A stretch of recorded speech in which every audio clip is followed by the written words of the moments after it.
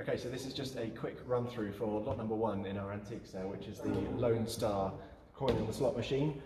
Just to quickly run you around some more close-up details of it.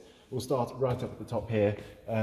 This is obviously a repainted section, and I'll just run through some of the things here.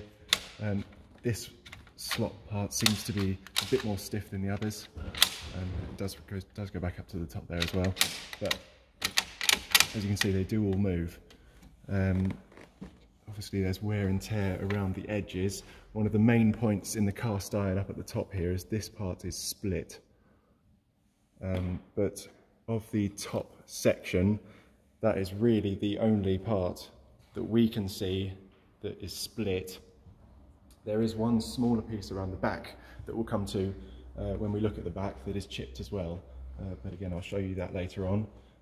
Coming down the front here, you've got some tiny splits in the wood and some missing beading along the edge here.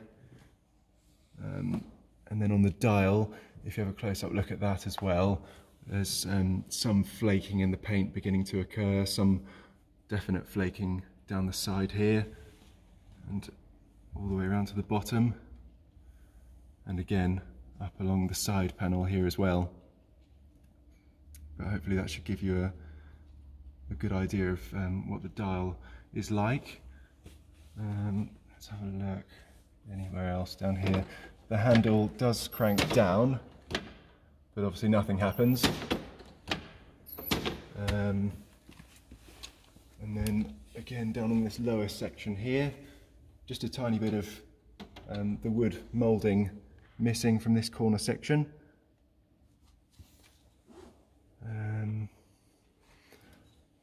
This all seems to be in good order, no cracks on this part, although there might be some tiny rivets missing. Show you one down here, it's in this top corner. And then obviously the one main thing of the front of the machine is this bit of moulding missing again. It's got the one on the left. That one seems to be missing. Nothing wrong at all with the feet, as far as we can see. It's just general wear and tear to the wood sections of the case. Let's move around the side here and show you the side of the case. Obviously there's some splits starting to occur down the top here, along with some on the top panel. And they seem to have been painted over at some point. Again, cracks running down the side to about here from the top. The handles are a bit stiff, but they do work.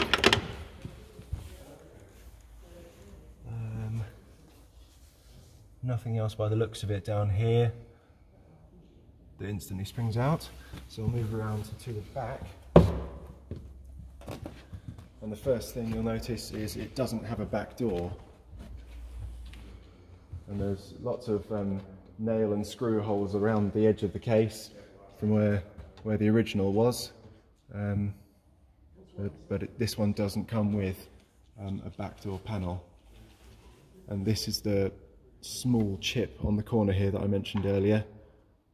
If you look at the other side, it'll be quite obvious to see that it's flush there, but again just a very slight chip off the edge there. But that is the last part, as far as we can see, that is missing from that top section. So I come around here. There are lots of different moving parts in the interior of this. All of these seem to be moving fine, well, with a bit of force, but still jiggling, and the top sections you can see there are still coming up. 2, 3, just about 4. That one is a bit stiff, might be caught on something inside, and then the last one, 5, moving there.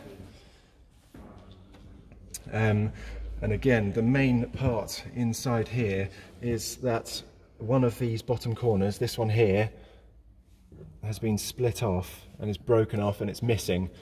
So obviously there's a new screw there from where it was screwed back into the case, but that does mean, with the lacking corner, that the entire thing has shifted downwards. I'll just try and move it back up again there. And it does need to fit into the top corner, just up here. Hopefully you can see that. It needs to move up, which is why the dial on the front has dropped a bit, because the entire workings have as well. And it doesn't look like there's anything else instantly that comes to mind there. Obviously there's various moving parts in there, but they all seem to be relatively rusted as well. And then again, just one more thing in here, this butterfly clip at the top, which seems to be holding the top in.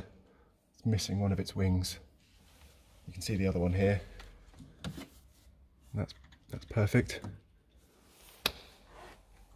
And then nothing along the bottom there. That's just a scratch. And then we'll just quickly go around to the last side, if we can fit in.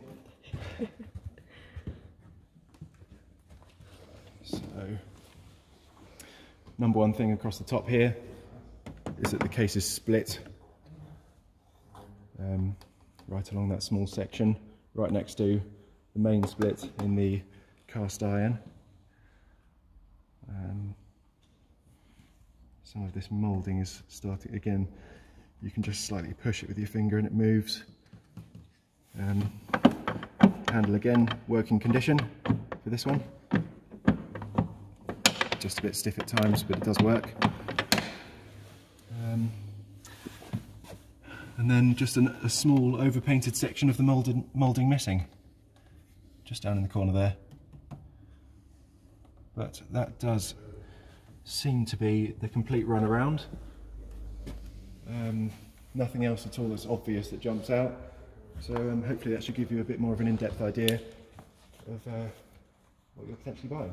Thank you very much.